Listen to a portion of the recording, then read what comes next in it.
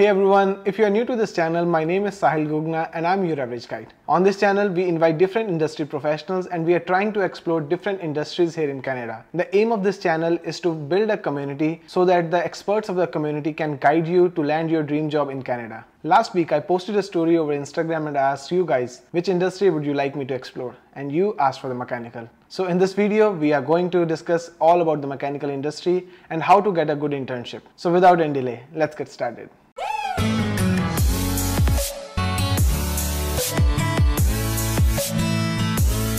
Hi Shekhar, first of all, thanks a lot for joining the call today. Yes, it's great to be back on your channel, sharing my experience. Thank you. So just to refresh our audience, that Shekhar has already given one interview in which he has shared his journey as a research-based student in McMaster University. And today he is going to share his internship experience and his experience with the industry because now he is quite experienced. So today we'll try to explore that part of journey. So Shekhar, before we continue our questions, so can you please just refresh the audience with your introduction? Yes, Sahil. So to quickly refresh your audience, so I'm Shekhar and I'm pursuing Masters of Applied Sciences in Mechanical Engineering at McMaster University, where I've completed my first year. So Masters of Applied Sciences is a research-based master's, where along with few courses, you have to pursue research and write a thesis on it. So my research is based on additive manufacturing, which is popularly known as 3D printing. And Shekhar, one thing I'm constantly asked by the mechanical graduates is related to the job opportunities in Canada. So are there enough jobs here in Canada? So Sahil, opportunities or scope, you say, is something which cannot be defined. So it depends on someone's individual profile and their interest. And the three key factors which I would like to suggest to your audience is connections, research, and patience. So research is not academic research, what I do, but it's like looking out for people and companies which are of your interest and which is associated with your experience. So the best platform to connect with people is LinkedIn.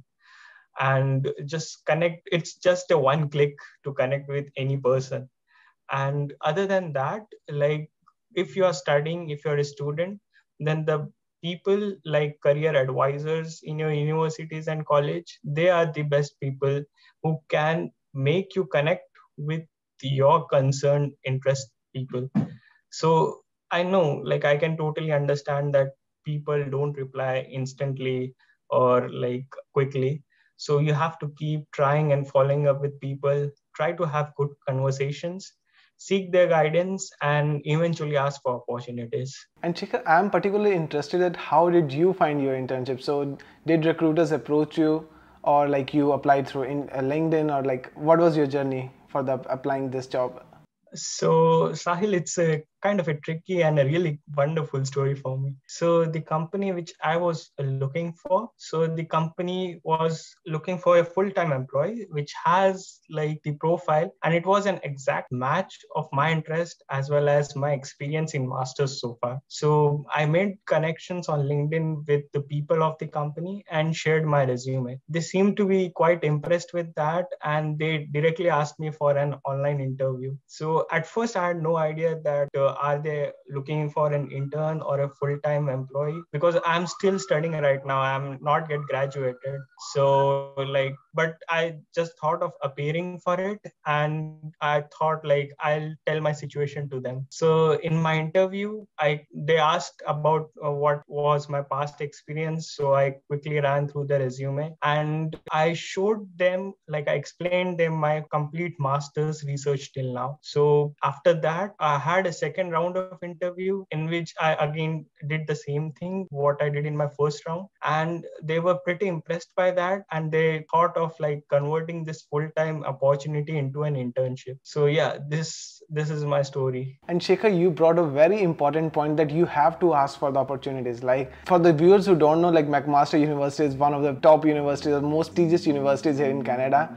And being a student of McMaster, still you have to go out on LinkedIn and ask the people about the right opportunity. So it's not like that if you're from the top university, the opportunities or the jobs, they get served to you in the plate, right?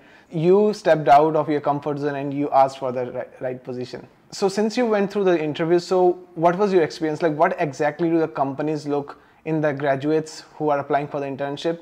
or are there any technical skills they are particularly focused on? So whenever you are going to apply for for a job, so check the job qualifications, requirements, and the job responsibilities of the postings. Read them carefully and check whether your interests are matching with the requirements and the qualifications. Even if it's a 50% match, just apply for it and most probably you can get a call.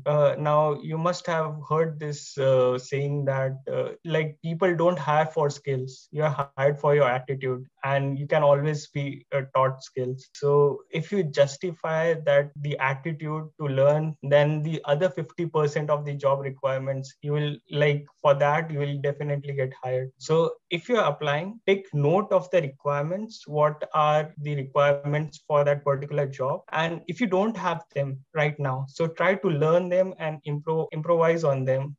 Bring your expertise in that while pursuing, like for a student, so like try to learn the courses through online courses or pursuing academic courses. Improve your skills, your technical skills, whatever that job says, and then apply for them. So this is kind of my strategy or my suggestion. And Shekhar, when we apply for the internship and especially for the mechanical graduates, so how many number of interviews they can expect and what's the breakdown? So are the all interviews the technical ones, or they discuss on your projects or your current projects in the university or your past work experience? So what's the proper breakdown for the interviews? Now it depends on companies to companies. So usually what you have is like when you apply, you will get a phone call interview where they'll verify your details. Then if that's just a kind of just to check whether that candidate is in really or not, then you will have a second round of interview, which is a technical interview where they'll ask technical questions, and there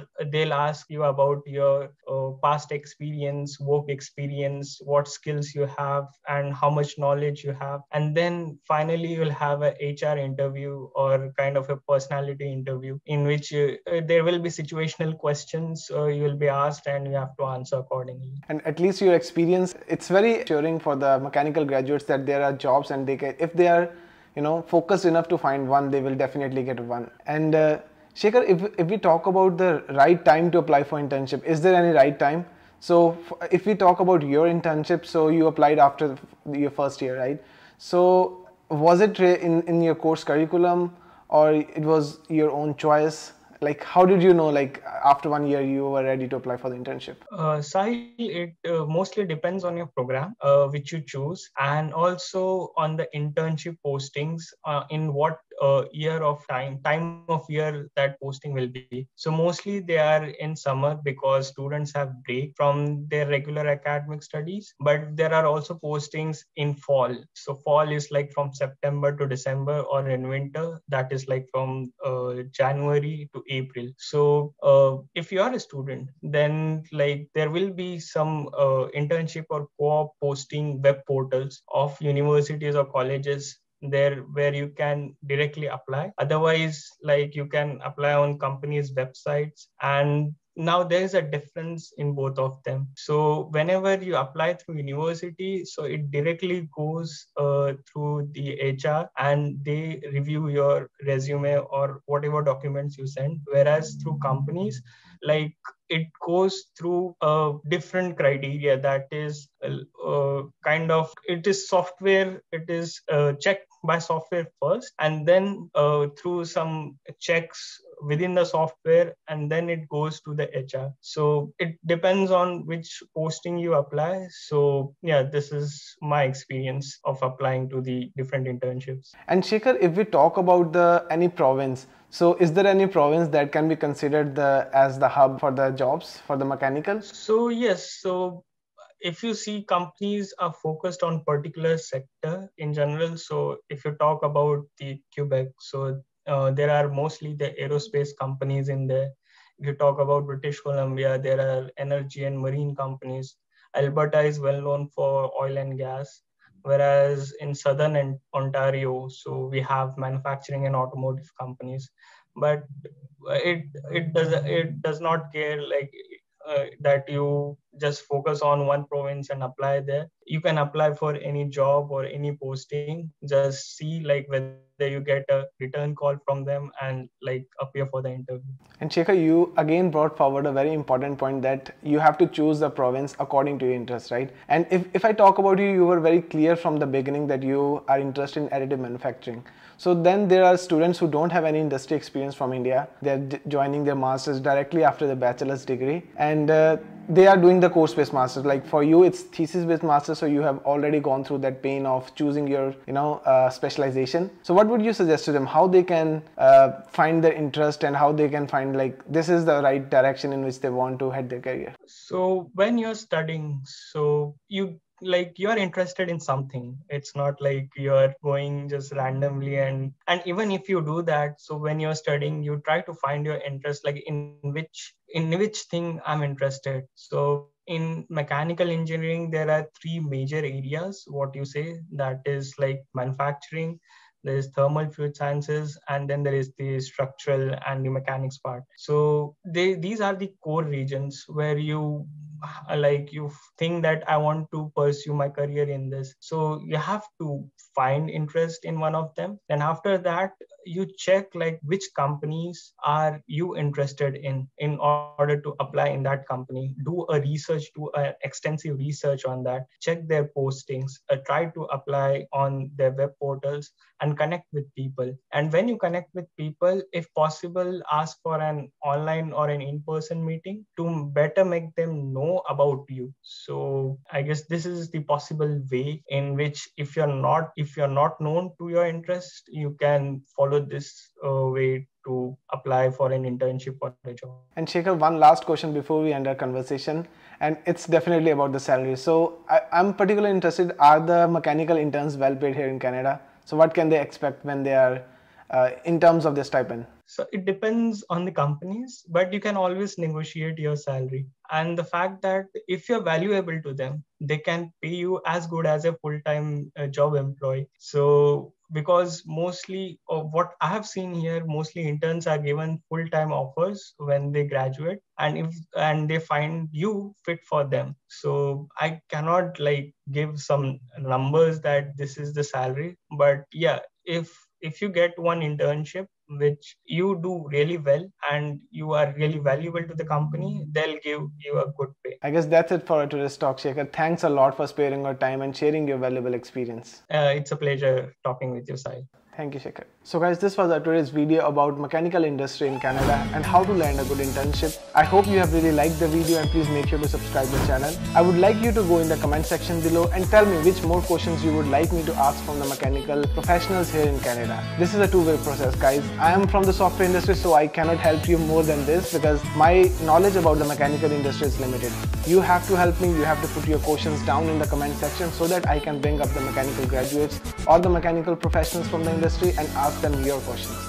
So see you in the next video. Till then, stay safe.